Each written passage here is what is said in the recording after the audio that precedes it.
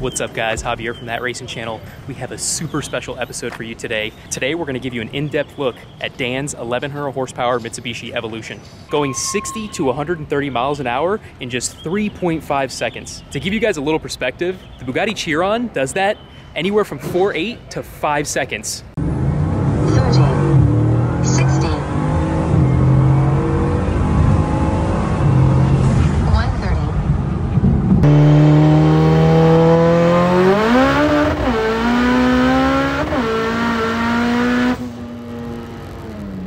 That tells us one thing. This thing is stupid fast. And I'm even more excited today because I've known Dan about 10 years. And one thing I'll tell you about Dan is that dude can drive. Appreciate that, Sam. I know we're in for a wild ride today. Let's check it out. What's up, Dan the man? What's up? Good to see you, brother. How are you? Go ahead and fire her up.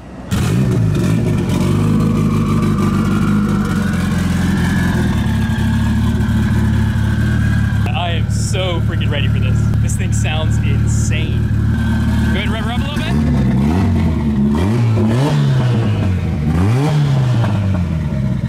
God damn, that sounds so good. That's 4G-63 heaven right there. Woo! Clean, clean, clean, my man. So this thing's on 55 pounds of boost right now. It made like 1,050, I think, on 50 pounds. So it should be making 1,100 or a good bit over 1,100. So freaking ready for this. Let's go for a ride. Today's about 1,000 degrees out. So it's open down pipe right now, right? Okay. Probably forever. It's for all the boosts, so that's all that matters. That's it. The other day I forgot to pull my Hoy Tran shifter out. Oh,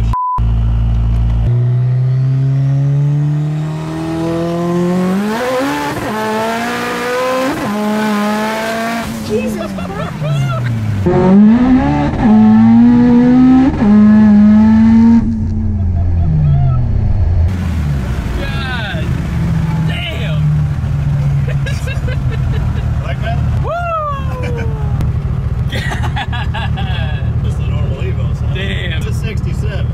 that is a 67mm turbo on 55 pounds of boost. My man. All of it. I don't have to wait any longer.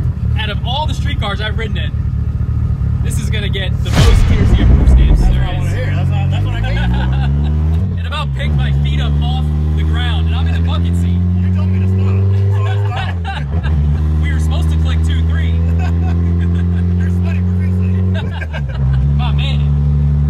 This is without a doubt the fastest street Evo I've ever ridden in, hands down. Thank you. And this is probably one of the fastest or faster street Evos in the country, I would imagine. It's honestly faster than some race Evos, to be honest. Yeah. So from a dig, it's probably a 174 to 176 mile an hour track car. Right. Perfect conditions. It probably is 3.3 capable. So for a little comparison, I don't think there has been a faster Evo in the country 60 to 130. No, never. Right. So that, I mean, that's awesome, man. Thank you. You and AG built a hell of a beast, man. It's got all the chairs in it. Full And the street seat car. belts. Look at the seat. Everything's there. Full street car. I mean, got our seatbelts on. don't get me wrong, it has some lightweight stuff, but I wanted to do it that way to kind of have, I don't want anybody to say anything, I don't want to see any kind of body paint on the inside of the car, you know, I want it to be a nice street car. It's a street car. I mean, outside of a little bit of noise from the transmission, and obviously the exhaust being pretty loud, it is a 100% full street car. So, I mean, I've driven that's this pretty wild. I drove it to Palm Beach International from Fort Lauderdale, which is an hour and a half. I raced the car, drove it home. I took it to Cars and Coffee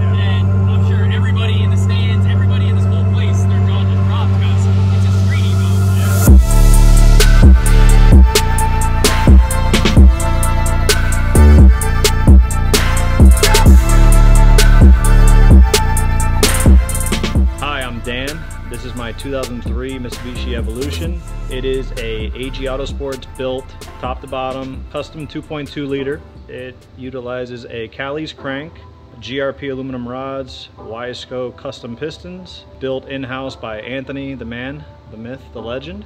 It is a full wet block. There is no fill. It is a stock Mitsubishi off-the-shelf Evo 9 head gasket. Nothing special, no fire rings, no O-rings, none of that. Car sees about 55, 56 pounds. It touches in fourth. It is on a Xona XR 9569S. Shout out to Robert. Technically it's a 67, but it is a 67.9. Turbine side is a 69. Turbo works really well. It's a tile back housing, small. You see it is very tiny. No nitrous on the car. Comes on very quick. The power band is very broad. It basically never drops below 1,000 anywhere in the power band when I'm in the pull.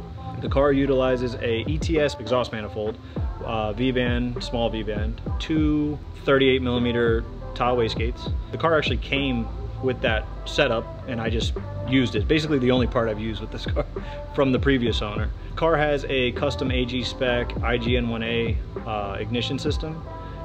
Works really well. Probably one of the strongest ignition systems on the market right now. Skunk 2 intake manifold, Skunk 2 throttle body, really nothing crazy on that side. It has a Garrett core 4-inch intercooler. When we first put the car together, we put it on the dyno over at AG, Chris Speed tuned. It made 1044 at 50 pounds.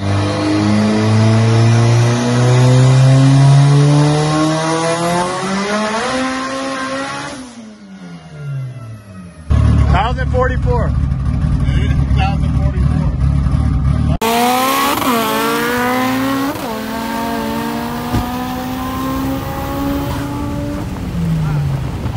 Has a Liberty dog box, not the face-plated stuff, because the face-plated stuff I did break a couple years ago in a buddy's car. Sorry, George.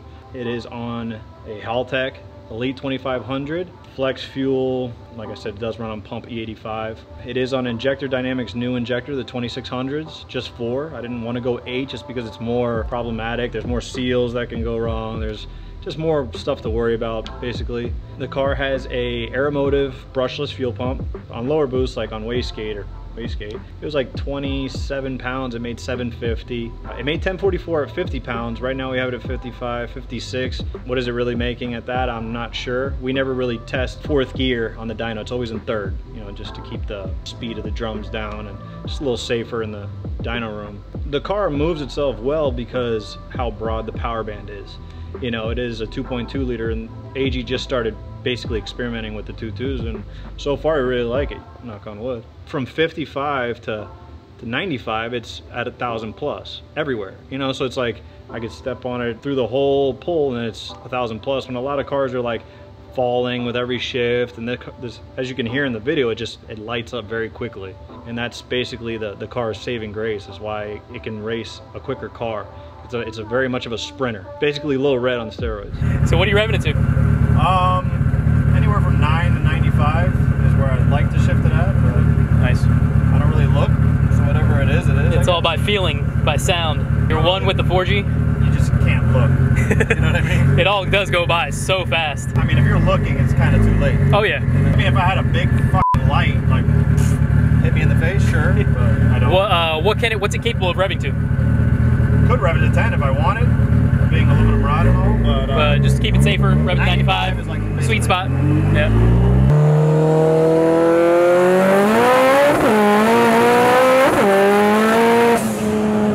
God damn, it was like spinning or...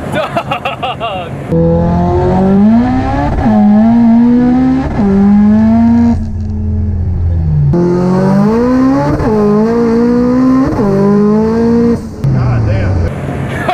Oh my god. You felt it started getting up on the tire like, ah! Dog.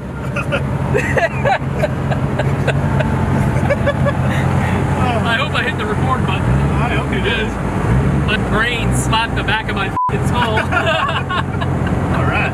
Hell yeah, dog. You get 10 more TRC approved stamps. That gets the blood flowing. That one got me a little excited, I'm not gonna lie to you. So one of my favorite things about this car is just the power band is insane. When it comes in, it kicks you in the chest, but then never stops pulling. Whereas like you put like a 72, 75,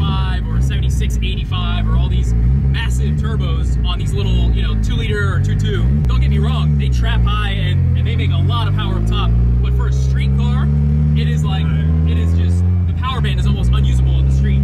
To me, that's my favorite thing about this car is, you know, you can just punch in at $4 grand and this thing pins you to the seat.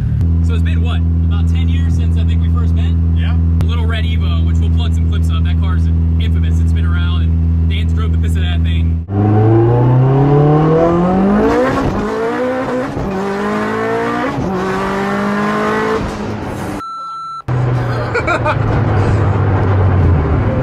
That just changed my life, man.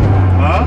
That just changed my life, yeah. Now you see why I like these cars? That makes a lot of sense. But it's been quite a ride, and you graduated quite a bit from a 600 horsepower stock motor Evo to this beast. All right, guys, quick pit stop for some more pictures and video. Enjoy.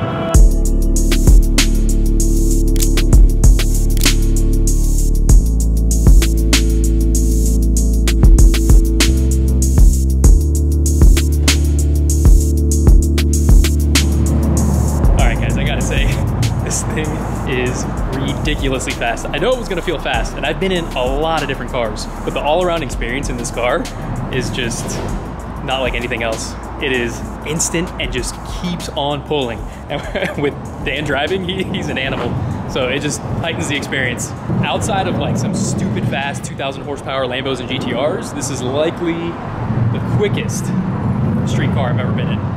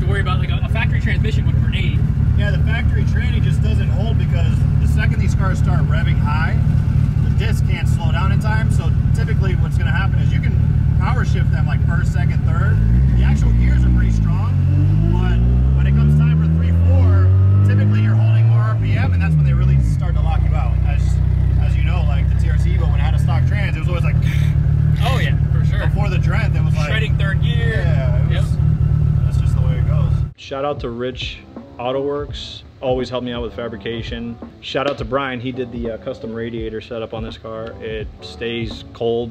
I could let it idle out here for hours and it just stays peg cold. For a half-size radiator, it's really well. 15-inch, 15x8 Volk TE37s with M&H 245 55s 15 drag radials. Might have to step up to a Mickey after this video. It has small brakes in the front just to clear the 15s. It does have all factory axles, stock T-case. It has a WaveTrack LSD in it. So the car is not full weight, but no Evo really is. It does have full interior, as you see. All the seats are in it, never take them out. All the seat belts. I wanted it that way so I can put my daughter in the back if I wanted to cruise. I mean, we just drove 70 miles. But yeah, I mean, the car has driven 3 hours round trip, raced the car, drove it back, you know, like it's proved itself, doesn't overheat, nothing really, just, it's a good driver. The Recaros that I have in the car are the RSG, they're the Japan side of Recaro. They weigh 18 pounds with rails and mounts versus the stock 37. So it's like right there, save 40 pounds of, you know, dead weight in the car, and it still looks like a normal car. It's the little things like that. It does have an aluminum drive shaft. It does have like the billet diff mounts and the north-south bar, and stuff like that. The car is an 8, but from the outside you wouldn't be able to tell. It looks very much like a 9. I did the 9 bumper, all the thrill pieces, 9 headlights, 9 tail lights, JDM back bumper, SC lip. It just has everything that a 9 has, even in the interior side. You know, Mitsubishi still has a lot of parts available from the parts counter. The center console, you know, all these little pieces that if they're available, why not? They're literally 50 bucks or whatever. It's like little things, but it makes everything look so much nicer, you know. When I had got the car, it was actually just to kind of like fill a void as that car was being finished. That is the Hellfox. It is a Hellcat swap. All the guys at AC Carcraft did a phenomenal job. Everything you could do to that car is 7-second ready easily. The goal is make 1,000 and change and just drive it. Put the baby in the back if I had to and cruise it. It's not really, I'm not trying to be competitive with the car, but just definitely a good looking car. I wanted the sand beige. I actually bought it from, well, now he's a friend, Enrique, out in Texas. I saw it on Instagram. He had like a small block Ford in it, and it was just idling. TRC posted it. I was like, hey man, sell me that car. He's like, nope. And he finally came off it. We met in Alabama or whatever it was, and we drove it back and literally didn't even drive the car because I just sent it straight to AC Carcraft, and they did a great job. But it will be on the road soon. I first met you guys, TRC, I want to say 10, 12 years ago. I don't even know when it was. I had Lil Red, the red stock motor Evo, making 620. I sold that to a friend. That car's gone back and forth between us friends, and I kind of want to buy it back, but that's another story. The Colt, I had the Colt, the silver Colt. I went 7s in it at 186.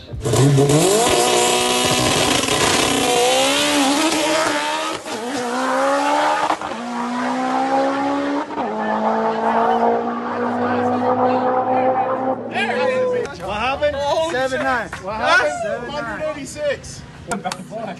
That's how one more to do that with now. 186. All right, now we got to tell him he went 82. The first one. No, tell him 802. 802.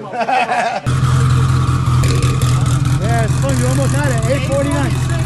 Huh? 849. You're right there. You're right there. 176 though. 840 is still fast. Moving. Then, come check the time slip. That's some wheel speed. Got some wheel speed? Some wheel speed? Yeah.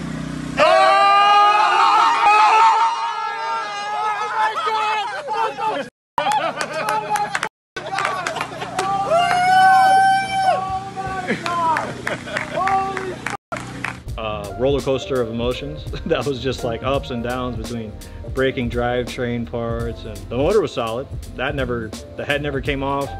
It was just a good running engine. Just, yeah, the DSM drivetrain was just very finicky. I had to upgrade all the magnets, you know, gears and the billet housings for that, but 3000 GT rear end, and then I finally got into the 7s. And then I parted out because it was enough. Enough torture. So the debut or maiden voyage of the car, I literally topped it off with ethanol and drove it all the way to Palm Beach International from Fort Lauderdale, which is an hour and a half. Roll raced the car there. It got rained out, so we only got one qualifier, but it went 176 miles an hour, which was second fastest of the whole event. We weren't expecting this car to be anywhere in that ballpark. You know, you start getting into the 180 territory, it starts to kind of like blow your mind thinking it's such a small turbo. You look at the back housing is like a golf ball size, you know, it's very small. So you would think it would choke up, but the way the turbine's designed, it has every other blade is like notched. It's like one long, one short, one long. So it basically relieves back pressure easier, allowing the engine to breathe. Special thanks to Anthony at AG Autosports, George, Johnny, Jay. Everybody over there is, you know, they've all been my friends for life, and they've done a lot for this car and every car that I've had, you know, even Lil Red and the Cold, everything. Shout out to my girl, Brittany, for tolerating all this, you know. Shout out to Chris Speed. He plays a huge role in this. He's always willing to check my logs and make adjustments, you know, whenever. All right, it's official, guys. This is my absolute favorite street car in the entire world. This thing is so much fun. When this thing, I think we hit in third and started doing it, like it's just fighting so hard for traction, and I think it was hazing him a little bit. It was. I found it at 4. I was like, let me chill out. And that shit the Supra used to do. Yeah. And that shit's making close to 1300. This thing is just getting it, bro. Honestly, legit, I know a lot of people remember the TRC Supra. This car would shit on the TRC Supra. Turbo guard. Turbo guard. Never leave home without it. Nice street car, bro. Thanks, bro. We're gonna go shoot some rollers now and